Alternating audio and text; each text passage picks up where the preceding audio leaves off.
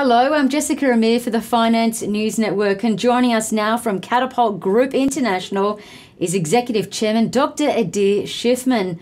Adir, welcome to the network and congratulations on your results and your share price acceleration of late. Thanks, Jess. My pleasure. Yeah, we're really pleased with our FY19 results. So first up, Adir, before we dive into your results, just start with an introduction to the company for those who are unfamiliar. Well, Catapult is a global business and the world leader in performance technology for sport. So we've got a range of different solutions. People might be familiar with our technology from the devices that elite athletes across AFL, NRL, etc. wear while they play. Captures a heap of data, helps us improve their performance, reduce injury. We've got a set of video solutions as well, and other technologies that help teams reach their full potential. And now to your FY19 or the financial year 2019 results. Just take us through some of the key highlights. Well, this was a real transition year for us. It's the first year that we have reported a positive group EBITDA, moved into EBITDA profitability. And we went from a slight EBITDA loss to positive $4.1 million EBITDA. So that's a $6 million improvement. And we also saw 24% growth in revenue and 24% growth in recurring revenue. So, as I said, this is accelerating growth across the company and a really positive result for us. And how do these results differ from past Catapult results? You've already alluded to this, but could you just expand on that? Catapult is predominantly today a subscription software business. 70% of our revenue comes from subscription software. And these businesses, when they pass this inflection point of scalability, they become really profitable really quickly and generating free cash flow. And we are just at the beginning of that inflection point, passing into that scalability. And this EBITDA result is exactly the beginning of that, driven by rising growth in sales and falling growth in expenses. And we expect that to continue and that gap to continue to widen. And what are the drivers for accelerating revenue growth?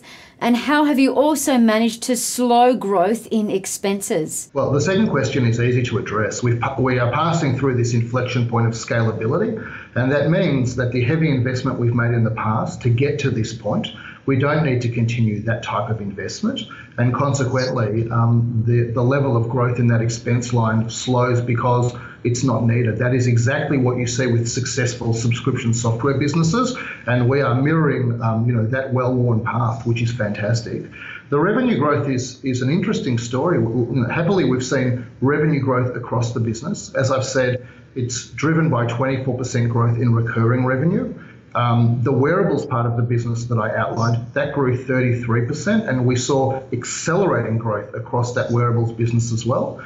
And we also saw 14% growth in our video platform business. And the real significant achievement of that video platform business is that traditionally our customers for that have been teams in North America, but we've launched a product called Catapult Vision that we continue to enhance, and that has diversified our customer base to a more international team base.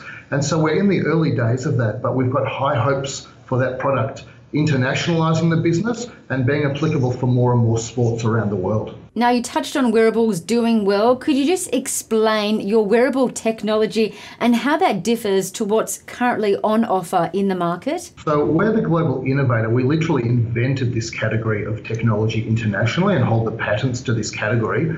And what it does is it enables athletes to put on a piece of technology. It's a small device. They generally wear it inside a compression garment between their shoulder blades. And it captures more than 1,000 data points a second. And that is streamed to our analytics platform called OpenField. And various types of coaches use that information to help athletes perform at their best, to reduce injury, to speed up recovery from injury. And when I speak about us being the global leader in this space, we work with almost 3,000 teams around the world as at the end of FY19, and that includes almost all of the NFL teams in the US, American football teams, all of the ice hockey teams in the US. We have league-wide deals with the AFL here in Australia, an aggregated league deal with the NRL in Australia, as well as the ARU rugby. So, we are a business with lots and lots of teams working very closely with us around the world. The really exciting thing for us is the market has 10,000 elite teams, 180,000 athletes globally. So we're just at the very beginning of our journey here. You've absolutely tongue-in-cheek kicked a lot of goals indeed. But just lastly, before we let you go, is there anything else that you'd like to touch on today? The board sees continued revenue growth in FY20 and continued reduction in expense growth. We're completely committed to recurring revenue. It's high margin, it's growing rapidly. We've got very low churn of teams. So our churn fell from 8.4% to 5.2%.